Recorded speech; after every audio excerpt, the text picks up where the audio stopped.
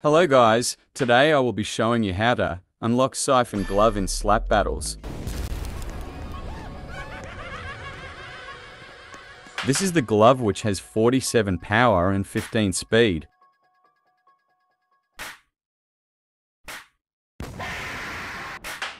So firstly, you need to find a Siphon Glove user and go to the island with Cube of Death.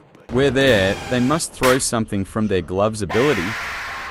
If done, the entire Cube of Death has electricity all over it, and someone must touch it in order for the orb to spawn. But upon touching it, you will explode. There it is. It may move, so I recommend using any glove that can get it faster than the orb, and my cheeky glove is best recommend. But upon getting the orb,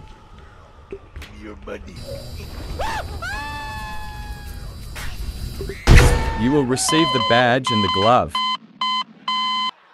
By the way, if you want to ask why my display name is Parafan, I am a parry main, so yeah, let's review it.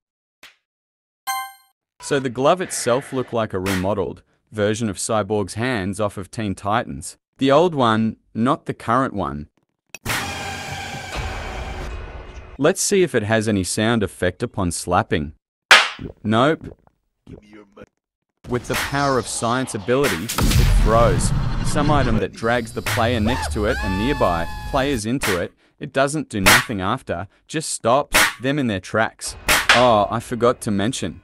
Once you spawn the orb, the cooldown is 30 minutes long to spawn the orb by Siphon Glove again.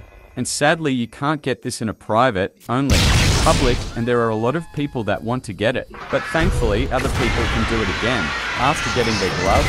That is what I heard. So yeah, that's all. You can also troll players too, even save people from targeters.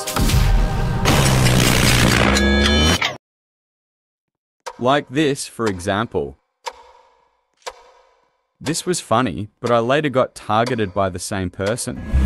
It's okay, I got revenge on her a minute later after killing me twice. Bye.